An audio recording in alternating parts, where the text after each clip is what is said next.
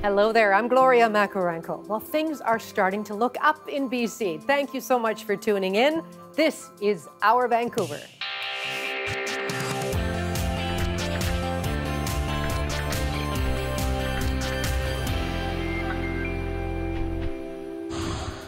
Coming up, learn how a Vietnamese family's recipe for dumplings is tied to their story of migration to Vancouver, and how the owner of a bowling alley that's going under hopes it will lift her community's spirits when it finds new life as a church.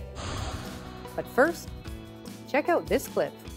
Bruce, you haven't been Batman for 2 years yet. You don't need to sacrifice your body for Gotham. Ever since you got shot by that lunatic, I felt like I should have protected you. I swore when I was ready to return to Gotham that I wouldn't let anything happen to you, the people here. You're a 23-year-old billionaire. You should be out partying, not dressing up and beating on criminals. That's my dad's job. And where was he when you got shot? I have to be the city's protector. There's some things the police can't do.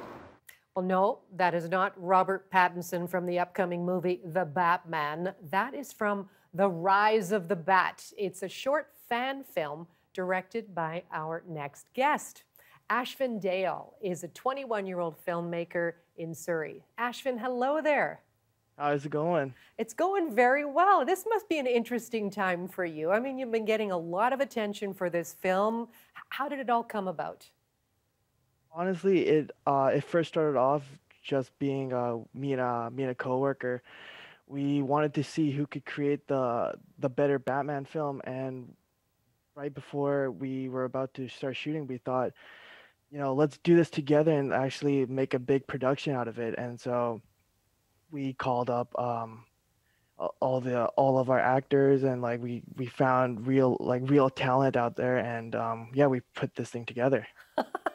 I want to hear more about that. Not everybody's got a lot of top talent on their, on their files or in their, in their contacts, that type of thing. But I mean, equipment, people. I mean, how much time and energy did you put into putting this all together? I guess it started late last year, around November-ish. We started writing the script, and the script took us about a month or 2 months. And honestly, I didn't think it was going to take that long, because it was just the amount of rewrites we were doing, and it's just trying to get the script up to par and make it the best it could be. And then for the actors, we looked at this website that you could just put a post up, and we honestly thought we weren't going to get that many people auditioning, but it was overwhelming, the amount of people that wanted to be a part of this production. Must have surprised you. Why do you think that is? What were they telling you about why they were interested in taking part?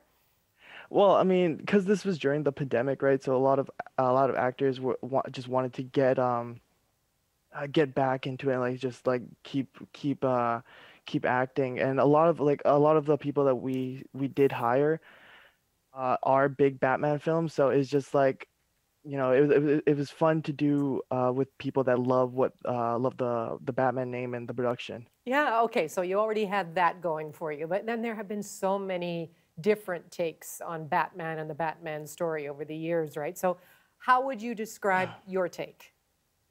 So yeah, like you said, there's a lot of other Batman reincarnations, but the one thing that I feel is different from my Batman than all the other ones is all the other ones have always seen Batman as this tough, unbeatable, this person that can never lose. I wanted to change that story, and with my Batman, I wanted to make it seem where Batman is, Batman's human, right? The one thing that always interested me about Batman is the event that happened with his parents and how it could psychologically affect him. And so writing the story, I knew that I wanted to go that path, and that's why I feel my Batman's a little bit different than all the other Batmans. I love it, and I love that it's getting the attention that it's getting too. And I can see behind you there, you've got the Batman suit that you created from scratch for this film too. What went into that? Yeah, so I guess I don't want to be copying off of other directors, and I respect the other directors as how they create their own Batman. So I always knew going into this project, I wanted to make my Batman original. So no, I didn't want to buy no replica suit. I wanted to make everything from scratch. So me and my friend who have zero experience making costumes sat down weeks on end, just drafting paper, looking at references. Like this Batman suit, we referenced the Christian Bale Batman, the new Robert Pattinson Batman, as well as the Arkham games Batman, and we just, we all put them all together and we created this. I love that. I mean, I love your approach. It's kind of a learn as you go kind of an experience, and maybe that's better anyway because you're likely to come up with something more original. Now, when you're making the suit, though, you've got some big fight scenes in the film as well. So how did you get the suit to make sure it was going to hold up to those kinds of conditions? Yeah, so we already knew from the right from the start the suit wasn't going to hold up for any of the fight scenes because it was literally just hot glued on, and we knew like any type of like sudden movement, it'll fall apart. So we did a little trickery thing with the filming is all the fight scenes are always filmed on the back side of Batman, so you never get to see the actual armor. So whenever we switch it from the choreographed Batman and to the actor Batman always had the armor on, so it looks like, oh, okay, the armor is going to be there. So it's like a little play thing. Okay. Well, it just sounds like you went to such great lengths to make this happen. And interesting, by the end of it, it looks like you've set up a sequel. So will that ever get made, do you think? Yeah, so like you said, like I'm getting so many responses like, oh, is the sequel going to happen? Is the Joker and all that stuff? And yes, I'm planning to do a sequel, but right now I'm currently working on my next feature film, which is an original idea of mine. Oh, are you going to give us a little hint? So growing up, I always loved the classic American gangster film. So this is my take on a classic gangster film. So I mean, I don't have a title or anything right now. We're still writing the script, but hopefully by next year everything will be like set in stone. Okay. Any fight scenes or costumes you're going to need for that? We don't have to create another Batman suit, so that's the one thing I'm stress free from. Oh, so nice to hear from you. All the best in your future. It sounds as if you're off to a great start. So really nice to talk to you today. Thank you so much, Gloria. This is our Vancouver. Now, the world record holder for the narrowest commercial building is located in Vancouver's Chinatown. The Jack Chow Insurance Building, also known as the Sam Key Building, is only 6 feet wide. And despite COVID-19 taking a toll on neighboring businesses, owner Rod Chow says the structure is not going anywhere. A spite house is a building or something done to a building that's meant to piss somebody off. My name is Rod Chow, owner of Jack Chow Insurance, which is the skinniest building in the world in the Guinness Book of Records.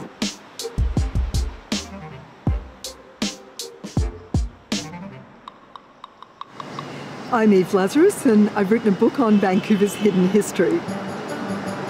Chang Toi was a really successful businessman and he owned the Sam Key company. And around 1912, the city decided to widen Pender Street. So they came along and they expropriated 24 feet of the 30 feet. So of course that left Chang Toi with just a sliver of 6 feet. Back in the olden days, this building housed up to 13 different businesses. So if you look at from the front, it looks like a really big building and there's actually multiple doors. For us as insurance business, we integrated the entire building so that we can actually get from one side to the other through this glass walkway right on the sidewalk. And then you can see the glass staircase inside as well. We actually put that in. That's very unique because the city doesn't actually encourage glass staircases just because of fire hazard. And it goes up into the second level, which each little section is like a bay window. So, but normally with the bay window, you can actually look out a bay window, right? But here, these bay windows, you can actually step out onto them. So that gives a little bit more space upstairs. The extra foot makes a little bit of difference there. So we have an underground tunnel here under the glass sidewalk where people walk above, but if you go underneath, you can actually see people walking above. You can see their feet above you. So that's pretty cool when you're underneath. our theme in the building is mini or skinny. So everything in the building is either skinny or mini. You know, everything here is skinny, right down to the toaster oven, or the skinny toaster oven. The pandemic has really taken its toll on Chinatown. We're seeing above average vacancy rates in Chinatown compared to the rest of the city. Some early numbers from, actually mostly outdated numbers from October, were showing levels of 18% vacancy. So that means 1 in every 5 shops are vacant. I think buildings are so much more than just bricks and mortar. They hold the stories of the Chinese people, they hold the stories of Indigenous people, of the black community, of legendary women that tend to get passed over in traditional history books. And I think when we've got the physical presence of the history, that, you know, of the building with the history in it, that we can go and see and touch and experience, then it just becomes new for a whole new generation of people. You know, in the long term, I'm not worried about Chinatown as a neighborhood. You know, there's going to continue to be economic development, but you know, is there still going to be that cultural character for the neighborhood? Is it going to be the same as how we understand it? It's going to change, absolutely. But is there aspects of it that we want to maintain and conserve? And those legacy businesses are a critical part of that. We hope that the Chinatown businesses, they will start to open back up again, and then we'll have more people come in here and just really enjoy Chinatown the way they should enjoy Chinatown. We're here to stay. All right, it's time for one of our favorite features. This is where we get to showcase some of the photographs that you have sent us. So thank you very much. We'll begin with this one from Bikram Rijal. He sent us this serene photograph of Lindeman Lake at Chilliwack Lake Provincial Park. I just love that clear, clear water, just beautiful. And Britt Swovland captured the purple camas field in full bloom at Uplands Park in Oak Bay. Wow, thank you so much for that one. Isn't it a gorgeous time of year? And Richard Topping usually sends us photos of eagles and hawks, and we have featured a number of them on this program. Well, this week, he spotted a white-crowned sparrow at the Finn Slough in Richmond. Thank you so much, Richard, for sharing. And do send us more. It's easy. Just choose some of your favorite photographs and email them to us. bcphotos@cbc.ca. bcphotos@cbc.ca. Now, you may have seen this while out for a walk or a run, perhaps in the park, maybe along the beach. Cat walking. Yes, cat walking appears to be growing in popularity, and some say it's good for a pet's health. But as Liam Britton reports, others think that putting a leash on Whiskers isn't a good idea. When Haley Vendiola takes Reinhardt for a walk, people tend to notice. A lot of people think he's quite brave looking or quite fierce, but he's actually a really big scaredy cat, which is really funny. Vendiola and Reinhardt are part of what seems to be a growing trend, cat walking. More cat owners are seeking ways to enrich the lives of their pets while not letting them roam free outdoors. He loves to watch the birds, he loves to watch the squirrels, so he does get a chance to sort of get those hunting instincts out, but without us having to worry about him actually killing anything. Cats like Reinhardt are stars of the park and on social media.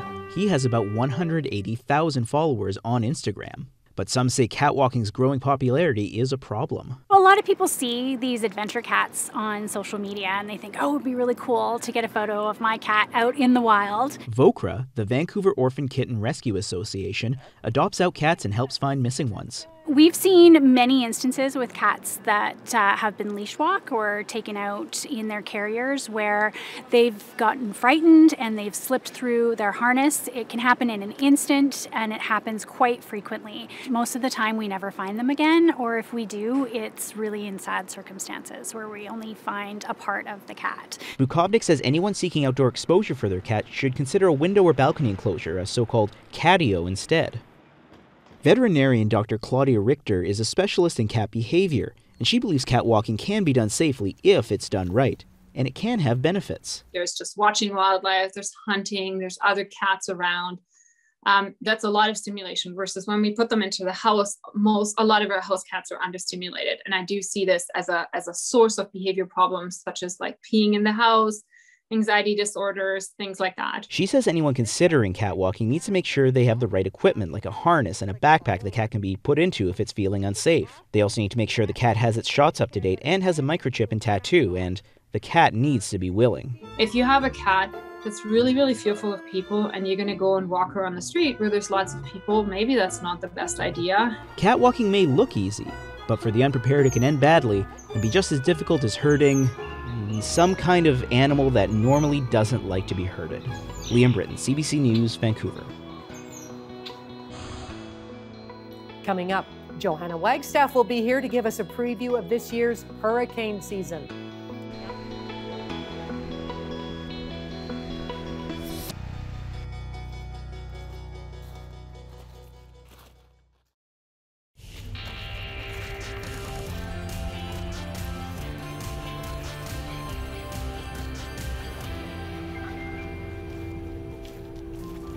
(13 to 20 named storms, where the average is 14, 6 to 10 hurricanes, and the average is 7, and 3 to 5 major hurricanes, where the average is 3. So that was the update from the Canadian Hurricane Centre for the 2021 season ahead, and it looks like it will be a busy one for the Atlantic Basin. This comes on the heels, of course, of the most active hurricane season ever on record last year. Now, typically 34% of named storms, or 4 on average, find their way into Canadian waters. So with more storms predicted, there's a pretty strong chance that we might see a few more storms than usual up in Atlantic Canada. The World Meteorological Organization has already issued the list of hurricane names for 2021 from a list that's rotated every 6 years. I find naming storms just as fascinating, by the way. The first named storm of 2021 was Anna, which formed in mid-May, over a month before the official start of the season, which is June 30th. Also this year, a new supplemental list of names has been put in place for the first time in the event they run out of names. On previous rare occasions, like last year, when the main list was used up, the Greek alphabet was used. When a storm causes severe damage or loss of life, the World Meteorological Organization also retires the names and replaces it on that 6-year rotating list with another name. The name Dorian, for example, was retired after the storm wreaked havoc from the Bahamas to Nova Scotia in 2019. So no more Dorian. Now, there are often clues as to what kind of season ahead we'll have. And this year, it does look like we've got dramatically warmer waters once again that's upping that forecast. The other factor is wind shear. La Nina, which is a phenomenon in place last year, usually means less wind shear. This year, we're in neutral, so it's hard to say if the Achilles heel will be present for the storms or not. And climate change is an area that we're making more and more connections to with hurricanes. But we know that they're stronger, they're rapidly intensifying, they're taking longer to dissipate on land, they're getting caught up in blocked patterns, and the impacts from them, like storm surge and rain, are becoming greater because of climate change. We just don't have enough data to say if we're seeing more of them yet. But climate change does mean that parts of Canada will need to prepare for stronger hurricanes this year and in the years to come. And now, you're Science Smart. If you have a science question on your mind, send me a tweet and I'll try to get it answered. Thank you so much, Johanna. You are watching Our Vancouver. I'm Gloria Makarenko. Now, we've heard about a lot of people learning to bake bread during the pandemic, but for our next guest, his family's dumpling recipe is what has been in demand. And Raymond Liens is going to be showing people how to make those dumplings on Zoom through the Vancouver business In My Kitchen. Raymond, hello there. Hi, Gloria. Nice to see you on Zoom. Good to through the camera. Through the camera, the next best thing to being there, exactly. Now, why did you want to show people how to make dumplings? Well, you know, my family came to Canada in the 70s, and I think, you know, what we take with us along, you know, the trip is very few things, and one of the things is recipes. And, you know, during the pandemic, the nieces and nephews, you know, reached out to me because, you know, what we take along is stories and recipes, and what is the best way to, you know, pass on a legacy along with stories is to learn family recipes. And my nieces and nephews, you know, don't have these recipes with them since my parents are gone. So they reach out to me, and what is the best way to pass along these stories along with cooking lessons? So that's what we've done. We just do that. You know, we share stories along with cooking lessons. And that's what solidified this with me. Okay, but there is something about biting into a dumpling that is so amazingly satisfying on so many levels. There's taste, texture, that type of thing. What's your approach to the perfect dumpling? Well, to me, the perfect dumpling has to do with the dough. And yes, you can buy them, but there's something gratifying about making the dough yourself, right? And I think learning how to make the perfect dough is the secret to a really, really good dumpling. And you know, in this recipe, you learn how to make that. And the dough, you know, it just, you know, the right chew, the right texture, learning how to roll it, and that gratifying, you know, chew and that give and learning how to cook them along with the family stories that go along. My aunt used to tell me, I used to follow her in the kitchen with a notebook and a pen. And she used to tell me that, you know, if you study too much, your cooking will taste awful. And I used to laugh. I didn't understand what that meant. And she said, basically, you learn to cook with taste. And Jan Wong actually wrote about it, right? And Kim Thuy also wrote about it in the numerous books that she wrote in Montreal. She said, you learn to fry fish by listening to the sound. And that's what you have to do. You can't just learn by cooking with just thinking about it. You have to taste, you have to listen, you have to taste your dressing before you mix it into the salad. And that's what cooking is about. You don't just sit there with a thermometer and measure and you have to smell, you have to taste. And that's what to me is the joy of cooking. It's not so much about measuring and thinking, and that's what my aunt used to tell me, but I didn't know what she meant. I love the family connections here, I really do. So what have you got in front of you there on the table? What do you use for fillings? Well, what I use for filling is actually, I like the simple approach of cooking, which means that, you know, I try to cook without using any measurements, you know, so, but since I teach to my nieces and nephews, you know, they keep asking for measurements, so but I try to tell them to not go that route. So this simple recipe asks for simple portions of ground pork, prawns, and chives, so equal proportions of that. And then just a teaspoon of simple fish sauce and salt and pepper, but try to taste that mixture first to see if it's pleasant to the taste before you pour it into the mixture, and mix everything by hand. The secret is actually you have to have that mixture by hand. Oh yeah, and chop the chives first. I have some chives here. And you want to mince it like you mince onions. And what you have is the mixture like this. And then, you know, and the secret to this is actually you want to mix everything so that it has the consistency of a meatball, of a tight meatball. And then that's where you start. And what you have is the meatball. Now, the secret to Southeast Asian meatball, as opposed to Western meatballs, that Western meatball, they want it loose. But Southeast Asian meatballs is that you want it to have a bounce. Actually, if you see a Southeast Asian meatball, is that if you take it and you throw it on the floor, it actually bounces back like a rubber ball. You're not suggesting people throw their food around their kitchen, are they? Are you? Well, for a test. It's just like the spaghetti to the ceiling, you know? You have to do that for a test. And that's the secret to a good meatball. If it doesn't bounce, it's not good for the hot pot.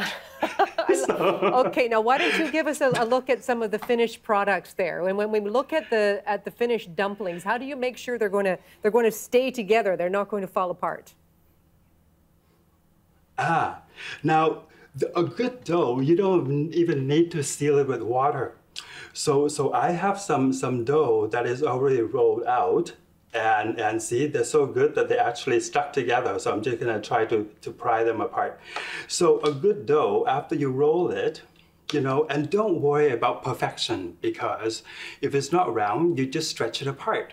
Mm-hmm. So until it's round, and it's so forgiving, you know, and after you roll it, you just stretch it until you get the desired shape that you want, and just fill about this much to the dumpling, put it in the center. After you've made sure it's going to bounce off the floor or the cupboards. Okay, we get it. No, after it's cooked. After it's cooked, not when it's raw. Okay. Okay. So yeah. This is not gonna bounce anywhere. Okay. So then you just pinch it in the center. Okay. And then you're gonna fold one side in, 1, 2. Can we get close in on that? I want to see that dumpling up close. There we go. There we go. Okay. That's great. Okay, I see. So 3 folds to one side, and then maybe 3 folds to this side. And then what you get is this. And then you see it's actually very forgiving. If it's not perfect the first time, just practice. That is a gorgeous and what you dumpling. Get, yep, okay. And what you get is this. Right? And you know, if it's not uniform, don't worry, because you're not a factory, you know? Just thinking back on your aunt, just go by touch, go by feel, go by taste. We're hearing you. Now, it's interesting, Raymond, you're deciding to give partial proceeds of this to the Pacific Canada Heritage Centre. Why is that? Well, because our history is not really recorded, you know, and judging from the story that I saw on CBC recently, you know, about the children at North Strathcona School, our history is completely erased, you know. The history of Chinese people building the railroad is just anecdotal, and the person that's name that you see everywhere is Lord Strathcona, who just drove in the last spike. I mean, hello. So that this history of migration and our people needs to be more recognized. So the history of migration and our people, the Asian, you know, Pacific people in Canada needs to be more recognized, and looking at the devastation of the merchants in Chinatown, I just, you know, thought that this would be a good opportunity for me and my family as refugees to Canada.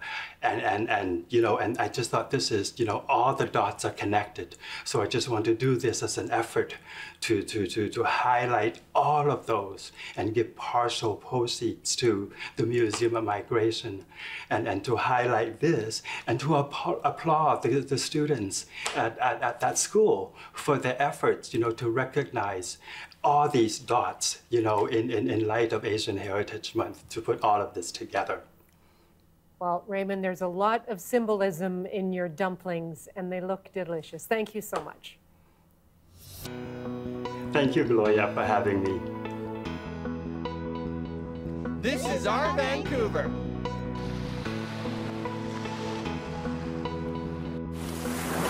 And when the turtle turns 100 years old, you must cross 100 seas to make it to the party. A lot of events have been canceled or gone online during the pandemic. The Vancouver International Children's Festival is one of them. Featured shows include high-energy street dance from the group Immigrant Lessons, a Nerds Whirlwind musical tour with Indigenous cellist Chris Dirksen, and a film theater hybrid by the group of storytellers known as One of a Kind. If you'd like more information, go to childrensfestival.ca.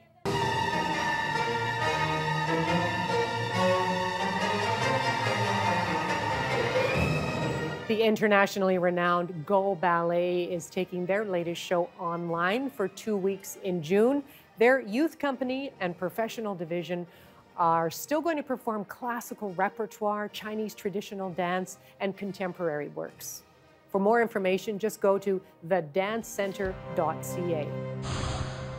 Hey, it's Grant Lawrence here from CBC Music with an awesome new feel-good hit from Mother Mother that has already hit #1 on the CBC Music Top 20. I'll share that tune with you in a bit, but first, it was back in 2005 when this quirky, harmony-driven indie rock band first emerged from the rural hippie haven of Quadra Island, BC. Back then, they were simply called Mother, but after running into a couple of other bands of the same name, they officially changed their name to Mother Mother, and they have never looked back, cranking out alt-rock hit after hit ever since. Tell me your fears. Okay, it's everyone here. You mean just all of the people? Yeah, and all of their peers. years, and all of their pets, and their chandeliers, and their cigarettes. I haven't smoked in years. And you're better than the drugs I used to love. You got dreams, you got dreams, you got dreams, you got dreams, and you wanna set them free, man, but you're stuck there underneath them. So get up. There you go. Those are just a few of Mother Mother's top 10 singles from the past several years. Now, you may recall late last year this story emerging. While laying low during COVID, Mother Mother received the surprising news that some of their earliest songs had suddenly become viral sensations on the social media app TikTok, thanks to fan-made video clips, which led to a huge upswing in the band's social media numbers and plays across the board. Mother Mother didn't even have to leave their respective apartments. This song dates back to 2009, but it became a viral hit on TikTok in 2020.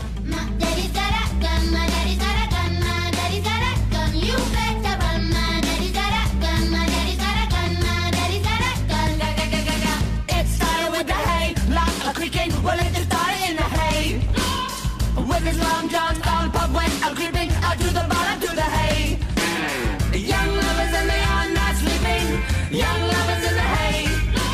That's Mother Mother with Hayloft, and since taking off on TikTok, the official video for that song has been viewed over 10 million times.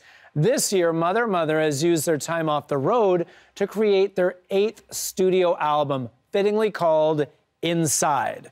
For the first single, entitled I Got Love, Mother Mother invited their fans to submit their own videos dancing and singing along to the song and sharing whatever they have love for, edited into a TikTok-inspired video.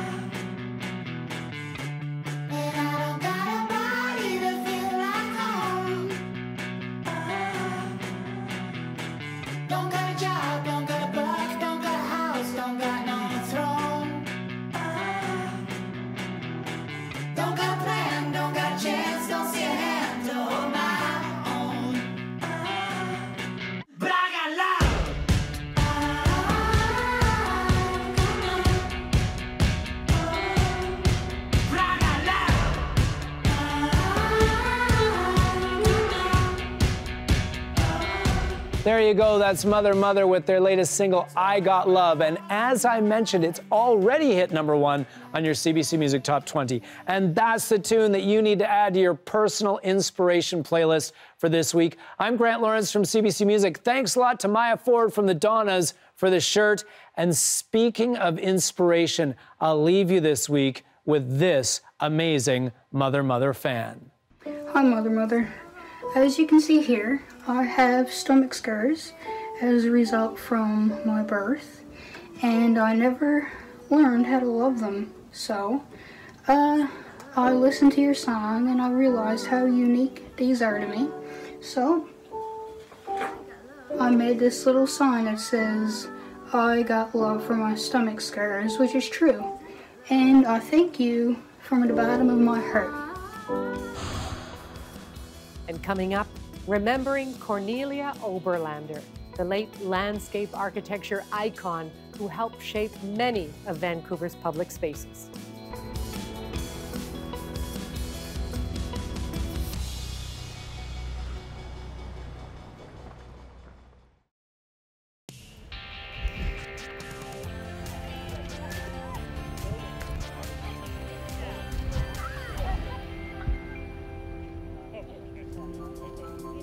Hi, welcome back to Our Vancouver. I'm Gloria Makarenko. Now, Cornelia Oberlander might not be a name that you recognize right away, but anyone who has been to Vancouver definitely would recognize her contributions. The 99-year-old died this month, and as Eva Euguen-Senge tells us, her work defined Vancouver green spaces. You probably can't imagine Vancouver beaches without them, but once upon a time, these washed-up logs were burned. Until Cornelia Oberlander stepped in. She saw them being burned and she said, why don't we put them on the beach and people can use them to sit on them. And so she's just really, in so many ways, made this city a better place. The pioneer in landscape architecture died just days after Vancouver City Council gave her the Freedom of the City Award. In a statement, Vancouver Mayor Kennedy Stewart said Oberlander was one of Vancouver's most renowned Jewish residents, and during Jewish Heritage Month this May, we honor her outstanding accomplishments in bringing world-class landscape design to Canada and to Vancouver in particular. We are more than beavers and mounties. We have produced wonderful architecture in the 20th century. Oberlander fled Nazi Germany at 18 years old. She settled in Vancouver in 1953 after graduating from Harvard. She was in the second cohort of women allowed to enter the Graduate School of Design at Harvard University. And almost none of her female cohorts graduated, but she did. Using logs as natural seating wasn't the only way Oberlander left her mark on the city of Vancouver. Her contributions include Robson Square, the Vancouver Public Library Central Branch rooftop garden, and landscaping for UBC's Museum of Anthropology. But her impact stretched out beyond the city. She ended up building and designing Expo 67, the Creative Play Center and the Outdoor Play Center there. In fact, I still run into adults today who talk about playing in that landscape in 1967. In 2018, Oberlander was awarded the Order of Canada. Harrington says the past year is a testament to the importance of her work. It took a pandemic, but also we realized, yeah, we need these spaces and they're good for us. And she knew that. She knew that when she moved here in 1953. And I think she was really inspired by the existing landscape that was here. A landscape that inspired Oberlander to cement Vancouver's reputation as a green city for generations to come. Eva Uguen-Senge, CBC News, Vancouver. When the head of Canada's largest cryptocurrency exchange reportedly died in 2019, it left more than $250 million of customers' funds in limbo. While authorities investigated, one online sleuth decided to dig deeper to find the money. And that is the subject of a new CBC podcast. It's called A Death in Crypto Land. Here's the trailer. So he goes to India and they stay at this beautiful hotel. As soon as they check in, Gerald Cotton gets a stomach ache. And the next day he's dead. Gerald Cotton died in India on December 9th. Since then, Quadriga, his Vancouver-born company, has been in turmoil. More than $250 million of client money is missing. From CBC Podcasts, A Death in Cryptoland, the curious tale of Gerald Cotton. You know, I wasn't really buying the headline, crypto CEO dies with keys to the wallet. The exchanges just don't operate that way. A young man who built a cryptocurrency empire. I think a lot of people trusted him because he was this sort of pleasant, friendly, smiling guy with this, sunshine blonde hair. And died under mysterious circumstances. I said, Jerry Cotton is dead. And he goes, that's crazy. And then he goes, what if he's not really dead?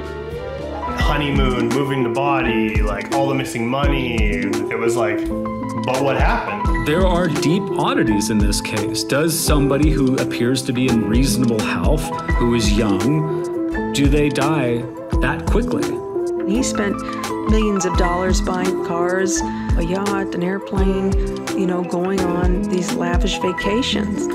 He was just sort of out of control. You steal $4,000, no one's going to come looking for you. You steal a few $100 million, they will look for you unless they think you're dead. I'm Takara Small, and this is A Death in Cryptoland. Coming soon on CBC Listen and everywhere you get your podcasts. Exhume the body and frickin' check the DNA. So we can all sit there and go, okay, yeah, he's dead. Well, no, he's not dead. Well, then let's go find him.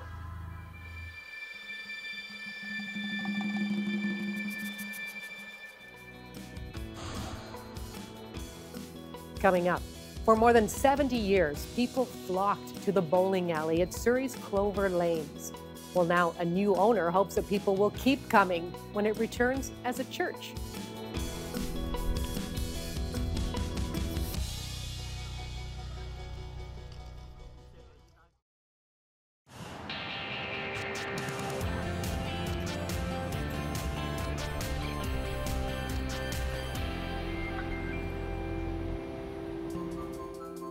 Hi, welcome back to Our Vancouver. I'm Gloria Makarenko. Now, for 72 years, Surrey's Clover Lanes has been a much-loved landmark in the community. And it was also one of the few remaining bowling alleys in the area. But last month, COVID forced it to close its doors. And as Zara Premji tells us, it will be reopening in a few months with a new purpose. Very sad that COVID could bring such devastating trauma. Before the pandemic shuttered the iconic Clover Lanes 5-pin bowling alley, it was a hub for celebrations, birthdays, wedding parties, and other family get-togethers. The alley was a meeting place for so many. People that you don't see other than when you come down here and that, so you're excited. Well, what did you do all week? In 1949, it first opened its doors to the Surrey community. Tucked away between a neighborhood corner store and a police station, a destination inside a quiet residential neighborhood. This place turned into a landmark over its 72 years, leaving a lasting impact on just about anyone who laced up at the lanes. It was a place that you looked so forward to the new week coming. At times I bowled at least 3 times a week. But the iconic lanes couldn't survive the economic downturn brought on by the pandemic. COVID hit, and it took every breath of our business, and it left the business to ashes. The alley has gone through many hands over the years. The last owners bought it 3 years ago and intended to keep it for decades to come. Maybe my grandson would have taken over. However, COVID-19 was a strike they didn't see coming, but the decision to sell wasn't made lightly. But we also made a very deliberate choice to make sure that we gave it to somebody that would also continue to serve the community in such hard time. Going from a site of sports pilgrimage to a more religious calling. We come here to give them a place of worship, a youth development center, children's ministry place, and then also a soup kitchen and also a food bank. So come September, this bowling alley will be reborn when the Clover Lane sign comes down and the Church of Pentecost Canada sign goes up. We're here with good reasons and good intentions. And while this won't be a bowling alley anymore, they hope to remain a pin in the Cloverdale community. Zara Premji, CBC News, Surrey. You know, it's a common problem this time of year. Urban geese nesting in odd places like the ledge of a Vancouver building. And this has prompted some nearby residents to come up with a rescue plan to get the gaggle back into the wild. Just watch. A group of Vancouver residents rescued this gaggle of geese from a 2-story building. The geese needed help getting their goslings back down to the ground. While some of the goslings managed to jump off the ledge, a few of them stayed behind. Residents who lived across from the building kept an eye on the geese and called the Wildlife Rescue Association to safely rescue them. They know what to do if the animal's injured. They know what to do if the animals are. They let the Wildlife Rescue take care of the animals and decide what's best for them. The geese were eventually relocated to Stanley Park and released into the wild.